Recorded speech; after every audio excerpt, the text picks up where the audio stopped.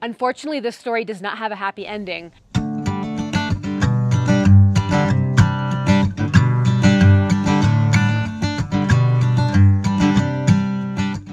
Hey folks, it's Amy from Colorado Mountain Living. Welcome back. And if you're new to our channel, you might not know that we live over 9,000 feet in the Colorado Rocky Mountains. For some people like us, we consider it to be heaven on earth. We've got beautiful mild summers, beautiful views, and amazing wildlife that we get to see on a regular basis. However, sometimes the wildlife can get a little bit scary. In fact, this happened to us just in the past week. In fact, I'm one of the first ones to admit we have had an amazing array of wildlife up here. I'm fortunate enough to catch it on camera many times. You'll see a lot of footage of moose. Sometimes I even catch a coyote or a bear, but we do get a lot of wildlife up here in the mountains, and that's one of the beautiful things of living here. But sometimes you get a story that doesn't have a happy ending, and that's this story. It all happened a couple of weeks ago when we were out of town. And I noticed on the Facebook group for our local area a picture of a dog that I recognized. When I read what it said, it was a mountain lion attack. And I knew who the dog was because it was Vigo's best friend, our neighbor's dog, Marbles, who comes over all the time and plays with Vigo. And she's like our second dog because we see her so much. And you've probably seen her in a few of the videos if you've been watching our channel. But she had been extremely lucky. She was in a mountain lion scuffle, and another neighbor across the street, I'm assuming the location, witnessed it and ran outside and scared off the lion. The lion probably dropped her and she escaped and survived the attack. This is about a 40-pound dog. So that was really frightening. I can't believe that that happened to our dog that's basically here all the time. It happened at 6 p.m. and that's the frightening fact. That's the part that is unusual a little bit, because normally when you hear about mountain lion attacks, they're like early morning hours or late evening, after dark. That tends to be their behavior. But I would love to get input from you guys, what you know about mountain lion attacks. And unfortunately, that was not the only attack. Coming back from vacation, I talked to my other neighbor, which I'm going to show you on the video here, how our homes are all, how close they are. I know we're way up in the mountains. It looks very rural when you look at the video here, but we have 8 neighbors all around us within, a quarter square mile. So it's very tight at the end of the road here. And when I talked to one of our neighbors, she let me know that one of her dogs was killed from a mountain lion attack on a different day of the week as this other attack. So she has smaller dogs, and they're smaller Chihuahuas. She said that it was mid-afternoon. The dogs were outside on the deck. They have a small fence. The lion came through their backyard, grabbed one of the dogs, and ran off into the woods right next to their house. So it is a very traumatic situation for them. We knew the dog as well, so it's very sad. And the frightening part, again, is that it happened midday, 3 p.m. She was home, the radio was on, there was noise. A bunch of other people live up here. We all live and work outside, and it's not like it's a silent, secretive area for a cat to kind of walk through here and claim another animal. So questions what we have. Was it the same mountain lion? Could it be multiples? What would cause a mountain lion to attack middle of the day?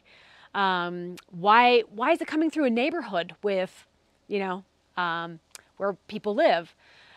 So a lot of questions. Definitely makes us wonder, is it hanging around? We're scared right now to let Vigo outside unattended, because even though he's a 100-pound dog, mountain lions are known to attack dogs of any size. So it's definitely got us thinking twice about our activity outside. Vigo's been extra barky. What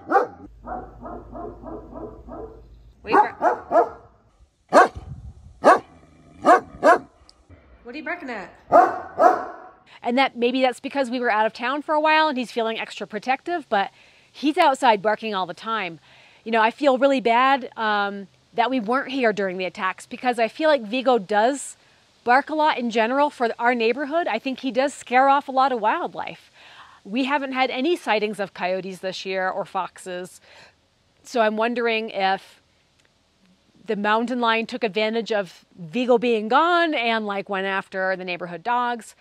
I also have another report that a third dog is missing. So there's a dog that we knew that lived across the street from us that would kind of make his rounds. And there's a missing sign recently posted in the past week that this dog is also missing. So very frightening. Like I said, it's one of those things where we're, you know, thinking twice about taking a walk in the woods. I have not, since I've heard the news about all of this, I have not taken Vigo out in the woods. And I get nervous about all this tall grass. You know, I was mentioning that in the last video. We've got a lot of tall grass here because of all the rain.